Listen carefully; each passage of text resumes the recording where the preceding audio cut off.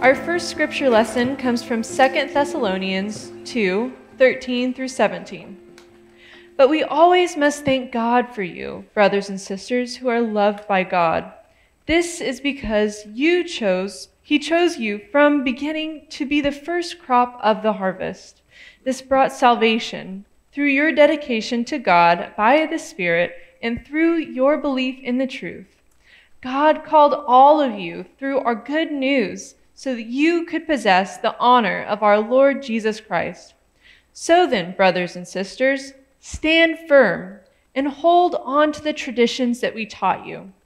Whether we taught you in person or through our letter, our Lord Jesus Christ himself and God our Father loved us and through grace gave us eternal comfort and a good hope. May he encourage your hearts and give you strength in every good thing you do or say. Our second scripture lesson comes from Luke 1:5 through 15 and verse 18. In the days of King Herod of Judea, there was a priest named Zechariah who belonged to the priestly order of Abijah. His wife was descended from the daughters of Aaron, and her name was Elizabeth. Both of them were righteous before God, living blamelessly according to all the commandments and regulations of the Lord. But they had no children because Elizabeth was barren, and both were getting on in their years. Once, when he was serving as a priest before God during his sexton's turn of duty, he was chosen by lot, according to the custom of the priesthood, to enter the sanctuary of the Lord to offer incense. Now, at the time of the incense offering, the whole assembly of the people was praying outside. Then there appeared to him an angel of the Lord, standing at the right side of the altar of the incense. When Zechariah saw him, he was terrified, and fear overwhelmed him. But the angel said to him, "Do not be afraid, Zechariah, for your prayer has been heard. Your wife Elizabeth will bear you a son, and you will name him John. You will have great joy and gladness, and many will rejoice at his birth, for he will be great in the sight of the Lord. He must never drink wine or strong drink. Even before his birth, he will be filled with the Holy Spirit." Zechariah said to the angel, "How can I know that all of this will happen? For I am an old man, and my wife is getting on in her years." This is the word of God for us, the people of God. Thanks be to God. You may be seated.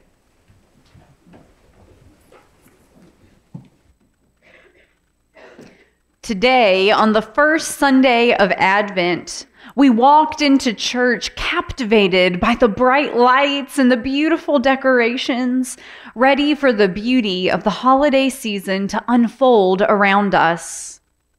The first candle of the Advent wreath glows before us, spreading hope to all who see it. The Apostle Paul writes on hope in 2 Thessalonians, "Our Lord Jesus Christ himself and God our Father loved us and gave us eternal comfort and a good hope." But hope is a tricky thing. While on one hand, hope can be one thing that carries us during a difficult season, and in those cases, hope is like a precious resource needed to be protected at all costs. But also, on the other hand, to hope for something means you first have to acknowledge things are not as they should be. To hope for something means to go into a vulnerable place as you look towards the future, hoping for the best, while oftentimes preparing for the worst. To hope for something is to long for it, not knowing for sure if it will happen or not.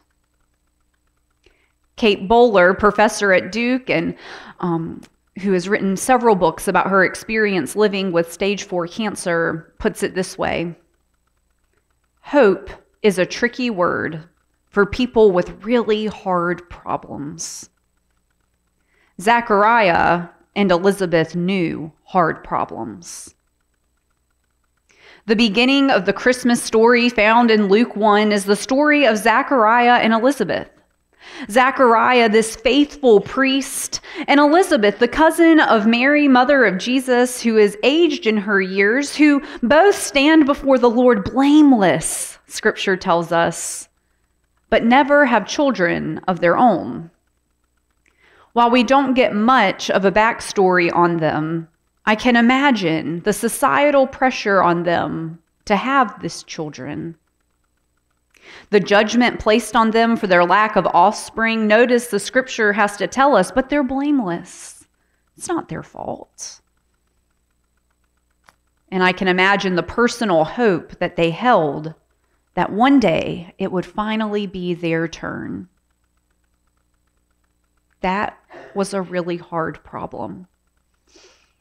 Only made harder when the day came that they realized their hope had completely faded, when they realized their time had passed, for they were now too old.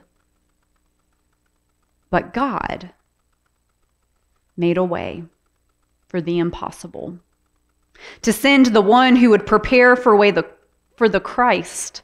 God sent word to them explaining Elizabeth would bear a son who's to be named John. I loved how Will put it, to be Jesus's hype man.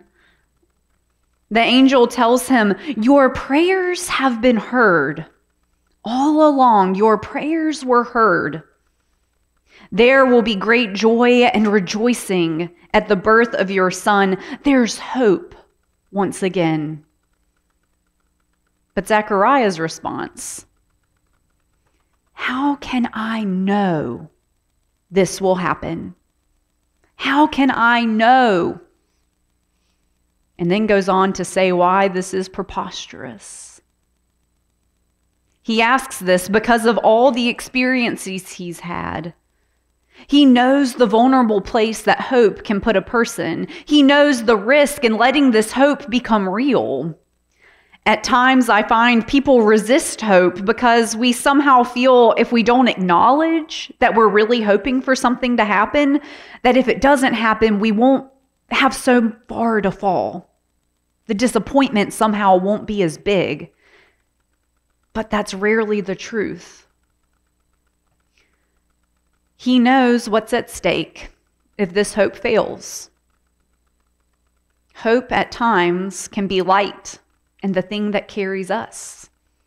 Hope can also be heavy.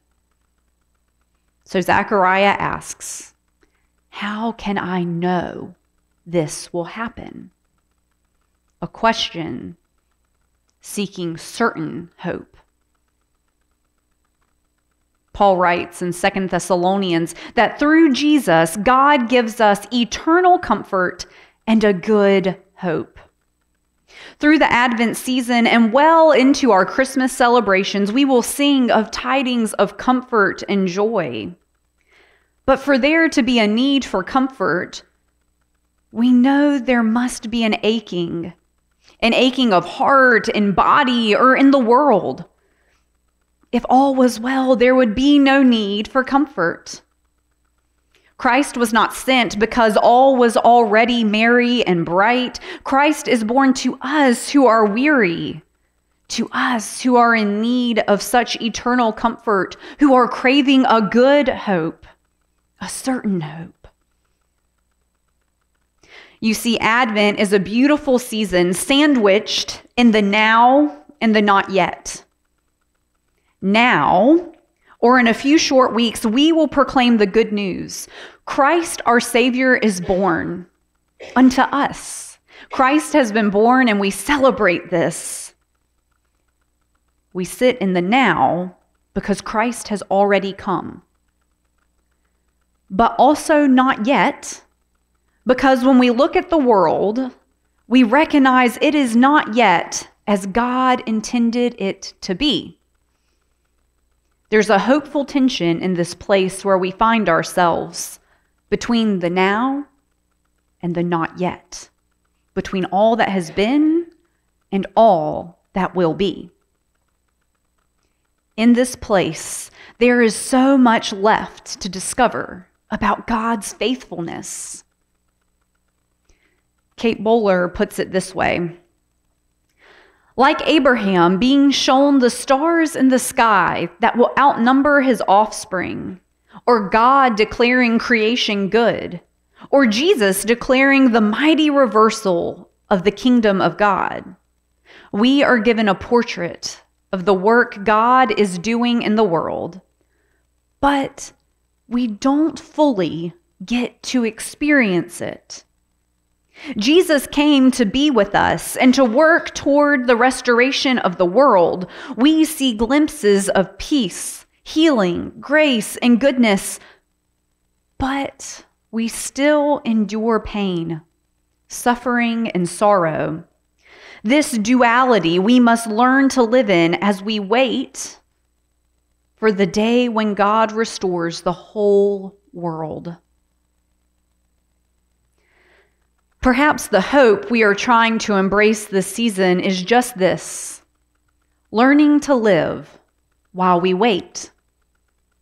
Advent, after all, is a season all about waiting, and it's all about learning to look for those breadcrumbs that hope scatters around us.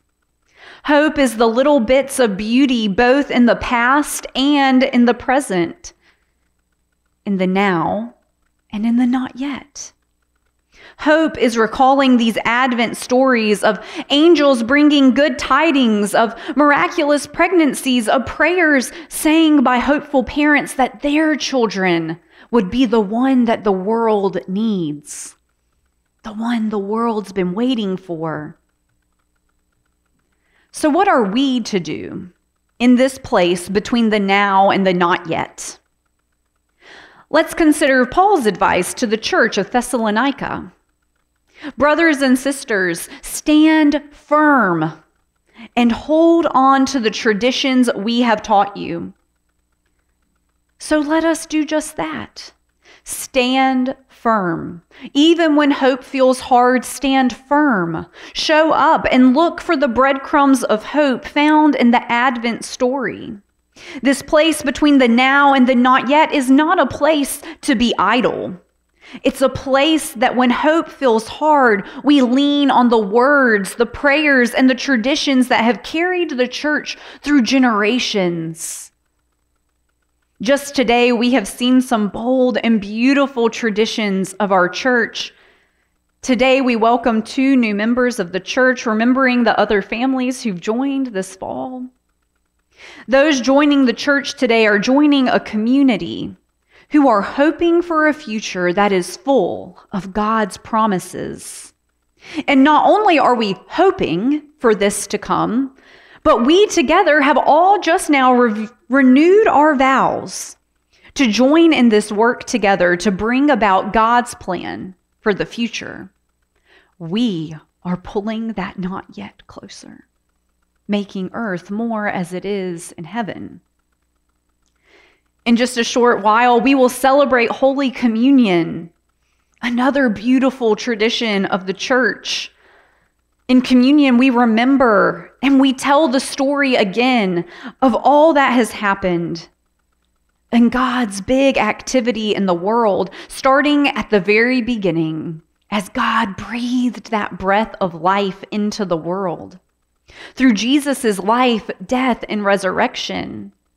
And we remember the ongoing movement of the Holy Spirit present with us at that table, at this kneeling rail, all around us. In the traditional liturgy, we look both backwards and forwards as we proclaim our desire to be one with God, one with each other, and one in ministry to all the world until Christ comes again in final victory and we feast at his heavenly banquet. This is our ultimate hope. This is our good hope, our certain hope that one day things will be as they should be. But for now, hope can be a tricky thing. Hope is the beauty we see in our past and our future, in our now and our not yet. If hope is a difficult thing for you this season, may you still find beauty breaking through the darkness of the world as we look to the future with good hope. Amen.